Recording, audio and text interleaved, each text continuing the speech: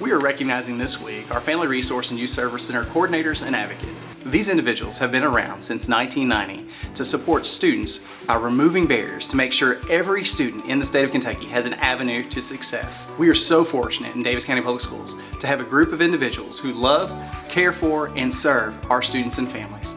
Thank you, Family Resource coordinators and advocates and Youth Service Center coordinators and advocates for all that you do.